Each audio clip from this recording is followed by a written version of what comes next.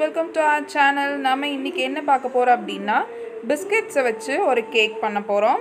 அது பேரு chocolate brownie cake. நாம வாங்க இப்ப ரெசிபிக்குள்ள போகலாம். இப்ப அதுக்காக நான் வந்து Oreo biscuit 2 packet, Bourbon biscuit 2 packet எடுத்து வச்சிருக்கேன். எல்லாம் 10 ரூபாய் பாக்கெட் தான். இதெல்லாம் உடைச்சு மிக்ஸி ஜார்ல ஆட் பண்ணிக்கோங்க. Oreo biscuitல இருந்து மட்டும் நான் க்ரீம் எடுத்துட்டேன். ஏனா ஓவர் ஸ்வீட்னஸ் வந்துரும் அப்படினு நல்லா ஸ்வீட் சாப்பிடுவீங்கன்னா நீங்க பரவாயில்லை வச்சுக்கோங்க. நான் இதில் வந்து சுகர் கூட ஆட் பண்ண போகிறதில்ல. இப்போ அந்த உடச்சி போட்டது வந்து மிக்ஸி ஜாரில் பிளெண்ட் பண்ணி எடுத்துக்கிட்டேன் நல்லா பவுடராக. இப்போ அந்த பவுடரில் நான் வந்து 1 கப்பு மில்க் வந்து ஆட் பண்ண போகிறேன். பாதியாக ஆட் பண்ணி அரைச்சி எடுத்துக்கோங்க. நல்லா க்ரீமியான டெக்ஸ்சர் வந்து வரணும்.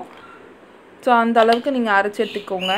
ஸோ இந்த மாதிரியான டெக்ஸ்சர் வந்து இருக்கணும். இப்போ நான் அரைச்சி எடுத்துட்டேன். ஸோ நல்லா வந்திருக்கு. எப்படி இருக்கணும்னா இந்த மாதிரி ஊற்றும் போது நமக்கு இந்த மாதிரி ஃப்ளோட்டிங் வந்து நமக்கு இருக்கணும். அப்போ தான் வந்து கேக் நல்லா பேக் ஆகி சாஃப்டாக நமக்கு வந்து வரும்.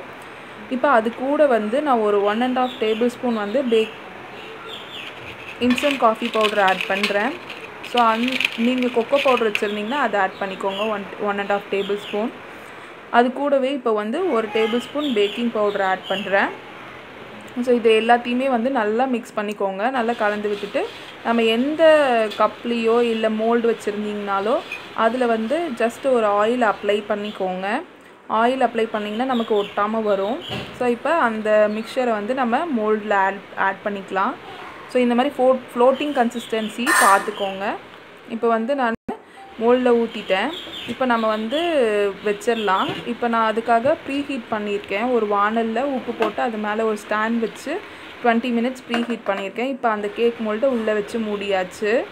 இது வந்து ஒரு 45 மினிட்ஸ் வந்து நமக்கு கேக் பேக் பண்ணுறதுக்கு டைமிங்கு.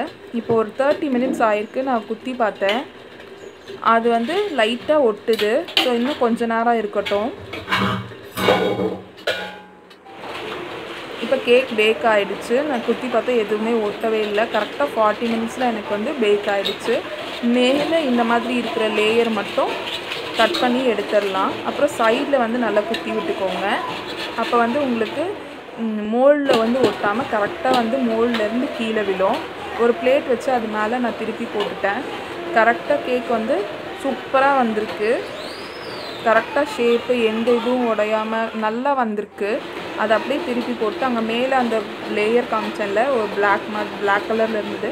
அது லைட்டாக மேலே சிம்பிளாக இருக்கும். அந்த லேயரை மட்டும் லைட்டாக கட் பண்ணி எடுத்துக்கோங்க.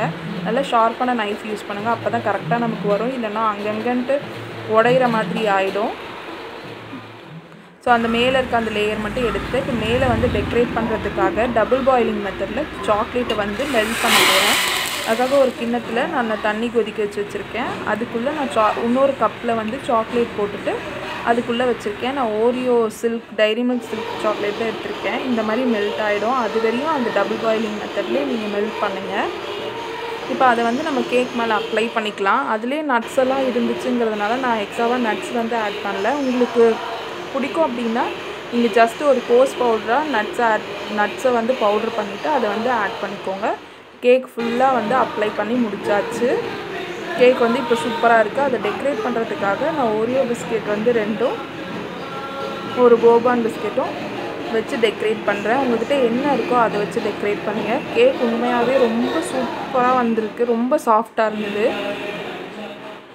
அவ்வளோதான், நம்மளோட சாக்லேட் ப்ரௌனி கேக் ரெடி. நீங்களும் வீட்டில் ட்ரை பண்ணி பாருங்கள். நீங்கள் பர்த்டே வீடியோ பார்த்துருந்தீங்கன்னா இதோட டெக்ஸ்சர் அண்டு சாஃப்ட்னஸ் வந்து உங்களுக்கு சொல்லியிருப்பேன். அவ்வளோ சூப்பராக இருந்தது. ரொம்ப சாஃப்டாக ரொம்ப நல்லா இருந்தது டேஸ்ட்டு. நம்ம இத்தனைக்கும் இதில் வந்து சுகர் கூட ஆட் பண்ணல. நமக்கு வந்து அந்த பிஸ்கெட்டோட டேஸ்ட்டே வந்து ரொம்ப கரெக்டாக இருந்தது. அதுக்கப்புறம் மேலே வந்து நம்ம சாக்லேட் அப்ளை பண்ணதுனால கரெக்டாக இருக்குது. நீங்களும் வீட்டில் ட்ரை பண்ணி பாருங்கள். உங்களுக்கு பிடிச்சிருந்தா லைக் பண்ணுங்கள், கமெண்ட் பண்ணுங்கள், ஷேர் பண்ணுங்கள். அப்படியே சேனலை சப்ஸ்கிரைப் பண்ணுங்கள். இன்னொரு ரெசிபியோட பார்க்குறேன். பாய்.